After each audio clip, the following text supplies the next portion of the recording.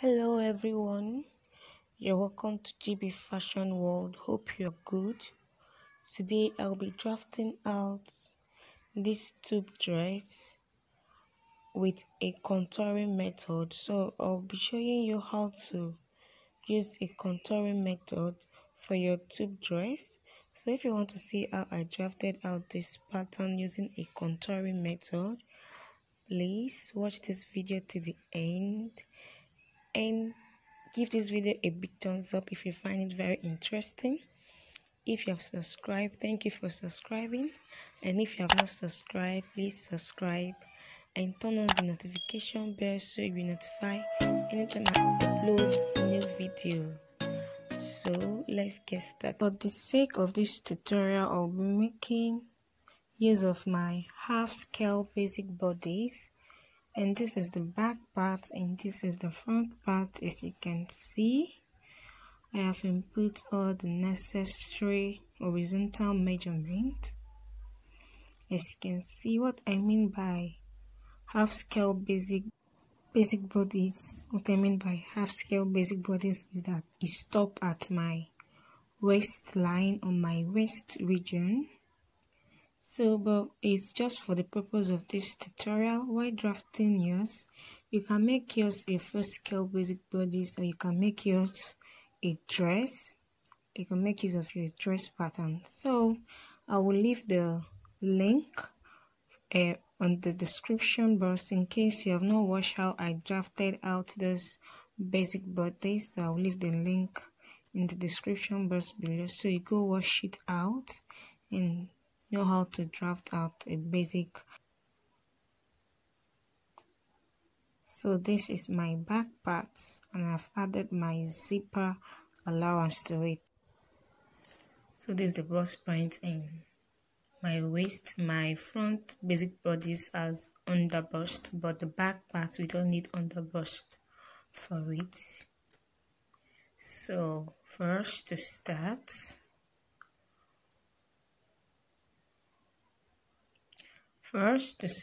we will determine where we want the tube dress to start from.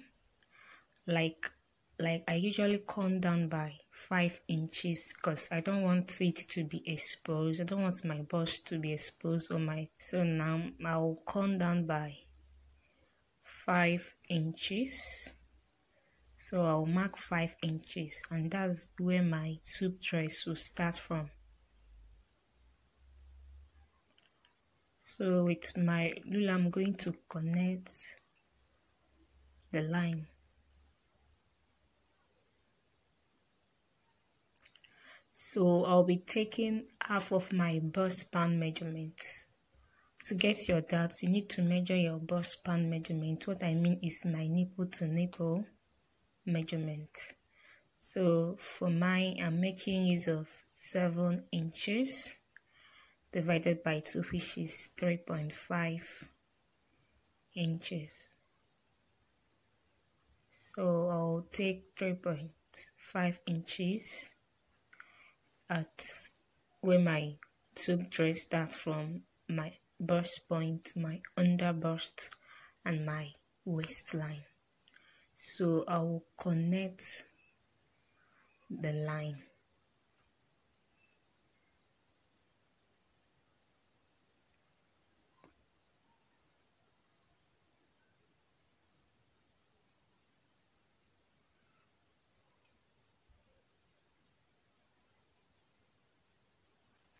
As you can see, I've connected my line. So at my bust point, I will come down by half an inch and go up by half an inch. You can make yours 1 inch if you're busting. You can make yours 1 inch up and 1 inch downward. At my waistline, I'll be taking 1 inch at both sides for my dart. I'll be taking 1 inch both sides for my dart.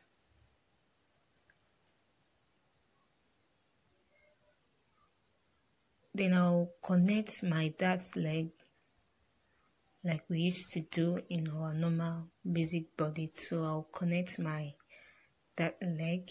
If you look at it, you find that I do not take any darts. Like I do not start measuring my underbust, taking that at my underbust, because I'm making use of contouring method. So we'll still look at that, our underbust tightening.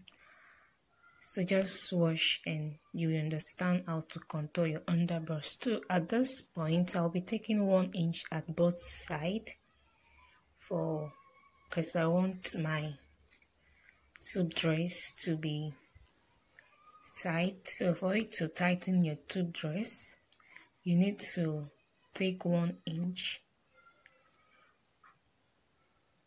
Take 1 inch at the bust side. So with my French curve, I will be connecting the darts. You can make use of your straight ruler, but I like making use of my French curve because I want that part to be curved. I don't want it to be straight. So if you don't have a French curve, you can make use of your free hand. You can use your hand to draw the curve. So I'll be using a curve ruler to curve it. So I want that curve. So I'll try to blend this point because I don't want to have a pointed edge at my breast point.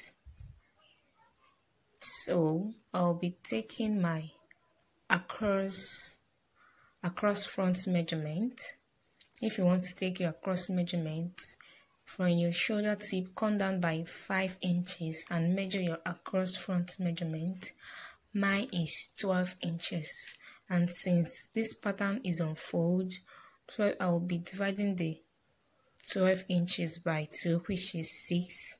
So my across front is 6 inches. That is on fold is 6 inches. So why I'm taking across front, because I want the tube dress to be relaxed on my body. I don't want it to be exposed, or like to be kind of free. I want it to be tight on my body. So it's usually advisable, it's very advisable you make use of your across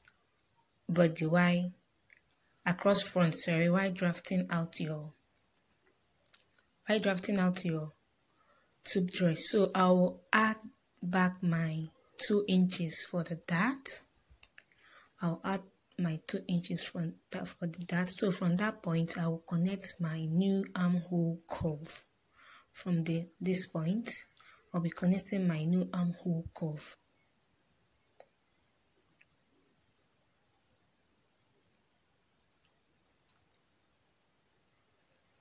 I've connected the curve. This is my new armhole curve. Did you see it? So that's my new armhole curve.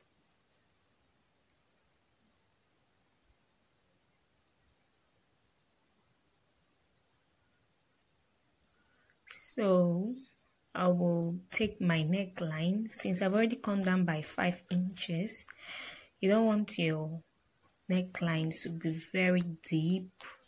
So I want to make use of 1.5 for my neckline because I don't want it to be very deep. So it all depends on how deep you want your neckline to look. So I'll be taking 1.5 inches, and with my curve ruler I'm going to connect it. Note you can always make use of I'm making use of my curve ruler, but you can still make use of your free hand. While cutting, you can make use of your free hand to connect your neckline, but making use of this French curve. And did you see how it look like?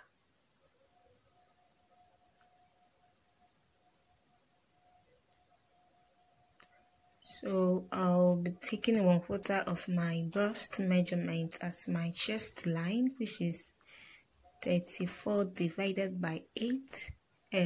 By 4, 8.5. I'll add 1.5 inches for my sewing allowance. It's optional, you can add any sewing allowance of your choice. So from this point, I'll be connecting my tube dress. If you look at the pattern we are working with, so this is how it should look like. You can make use of your free hand. You can make use of your French curve or any curve ruler that you have. So from this point, I will connect with a curve like this to meet the new armhole. Did you see it? I'll connect with a curve. So at my waistline, I will take 1/4 of my waist measurement,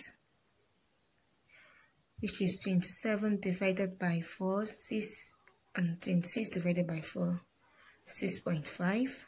Then I will add my dart allowance, which is 2 inches. Then I will connect it from this point. I'll connect it.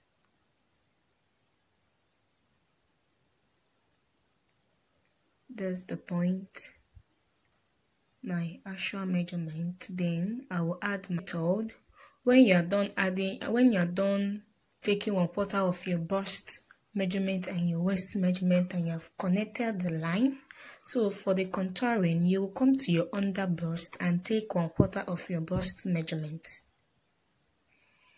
Mine is 28, which is divided by 4 is 7 inches. So take 1/4 of your under bust measurement.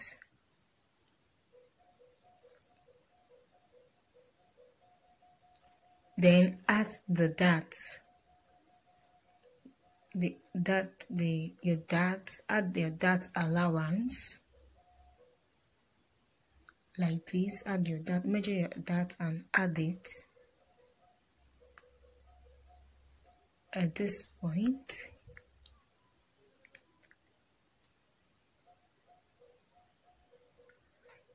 Then so measure the excesses that is left at the under bust when you have done inputting your inputting 1/4 of your bust measurement and you have added your dart allowance.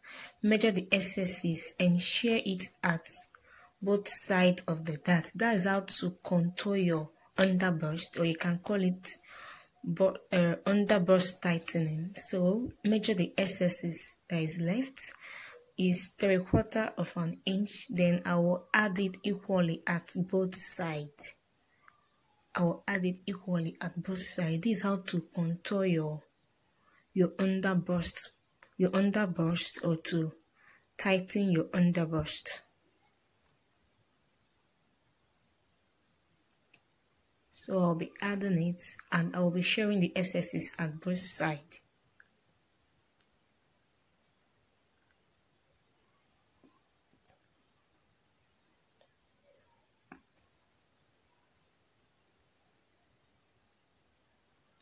Can you see what I did? I've shared the excesses at both sides. Note mine is 3/4 of an inch. It's depending on how busty you are. You can have up to 1 inch. You can have up to 1.5. So with my curved ruler, I'll be connecting it. I'll be connecting it from the 1/2 inch below my bust point to that point like this, and 1/2 inch below my bust point to the right side like this. Your excesses can be up to 1 inch, 1.5 inch, depending on how your body shape is. So it mustn't be 3/4 of an inch. Just make sure you get your accurate under bust measurement. So it's my curve ruler. I'll connect that to the waistline with the curve part of my ruler. You can make use of your straight ruler, but I like making use of a curve ruler. I just like making use of it. So I'll connect it like this, but you can still make use of your ruler, like draw a straight line instead of curve. So make sure you connect it back to that waistline. back to that waist, that leg. Connect it back to the waist, that leg. Did you see it? So it's now equal, so everything is now balanced. So we'll go and add our sewing allowance at our underbust and our waistline. Since we have added our sewing allowance at our bust, so I'll add my my sewing allowance, which is 1.5 inches, and I'll connect it.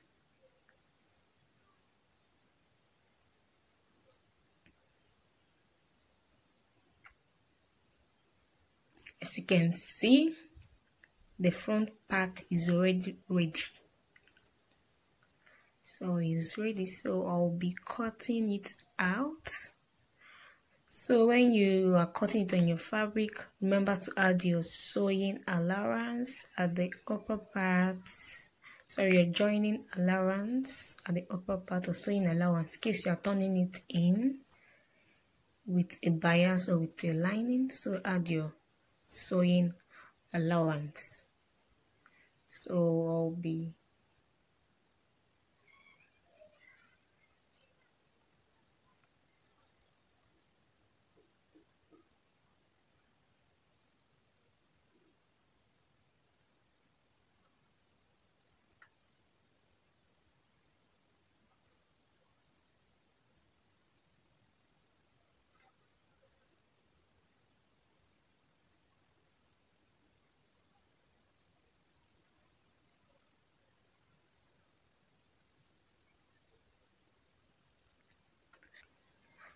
It's very simple and easy to draft out. So I will open it up for you to see how it looks like. Did you see it? And that's the final look for the front part. So we'll be drafting out the back part also. It's very easy and simple. So while cutting your fabric, add your sewing joining allowance at this side, and also at the neckline region, add your joining or sewing allowance to it. Don't forget to do that so your pattern will not be shortened. So my back part will start at my chest line. The reason is that my front side seam started at my chest line, so my back part will start at my chest line. This place is my chest line, so that's where it will start from.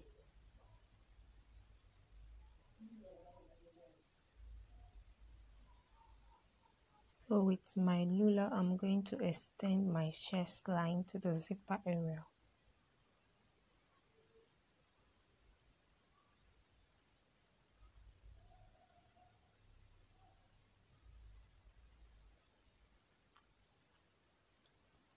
So at my bust point, I'm going to take my dart, half of my bust span measurement, which is 3.5. I'll take half of my bust span measurement. So I'll connect it like this.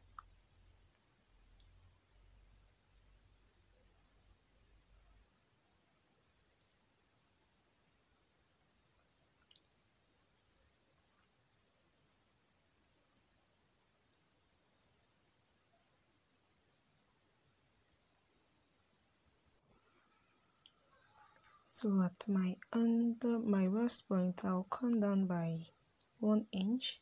At my waistline, I'll take my dart 1 inch at both sides. Then from the bust point, 1 inch below my bust point, I'm going to connect my dart.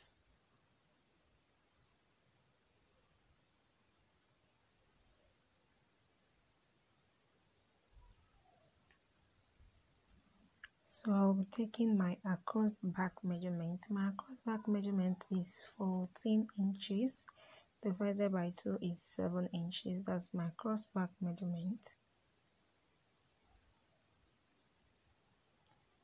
So I'll be taking ½ inch at both sides because I want the back part of my tube dress to be tightened. I want it to tight. I don't want it to be loose. So I'll be taking half an inch at both sides just to tighten the back part of my tube dress. So I'll be connecting it like this.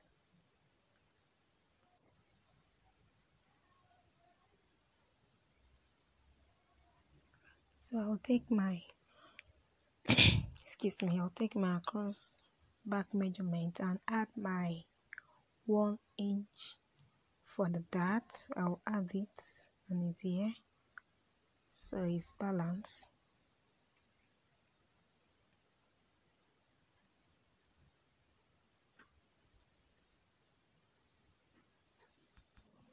So I'll take 1/4 of my bust measurement and add my sewing allowance to it.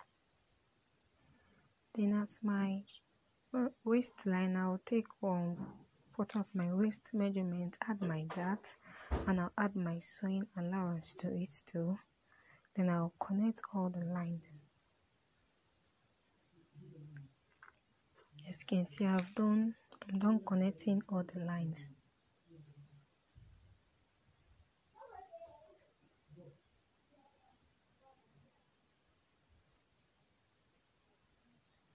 So for the back part and the front part, my waistline for the front part is 15 inches, while my waistline for the back part is 14 inches. It's so because of the bust. So at my zipper part, I'll be shortening my waistline by 1 inch so that it goes back to the 14 inches. The normal 14 inches. When you measure your front waistline and your back waistline, is not the same thing. So because I do not take my bust dart, I went up by 1 inch to connect it back to the waistline. But another method is by taking your bust dart at your front waist, at your front bodice. You can take your bust dart and it will come back to your normal back waistline. So because I do not do that, I decided to shorten the back part with 1 inch, because my back waistline is 14 inches. From my shoulder to the waistline is 14 inches, while the front part from my shoulder is 15 inches. That's why I shortened the down part with 1 inch. But you can always make use of your bust dart to shorten the side seam of the front part. I already have a video on how to cut a princess dart bustier with a bust dart, so you can check it out. So to eliminate the bulge at the zipper part, I'll go in by half an inch and connect it back. So the pattern is ready. So I'll be cutting it out for you to see how it looks like.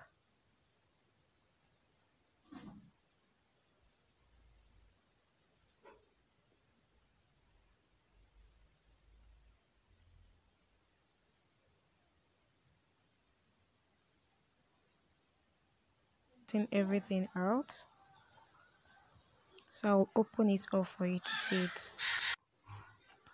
So this is how it looks like when you're done cutting it out. So the back part is ready. So this is how it looks like.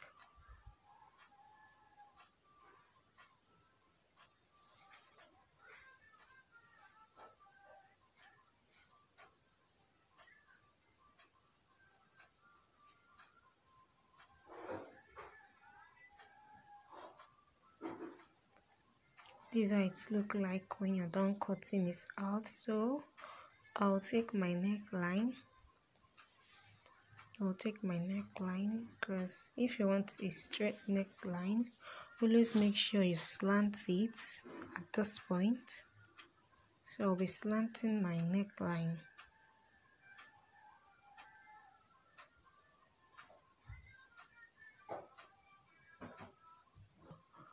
The back part of my tube dress is ready.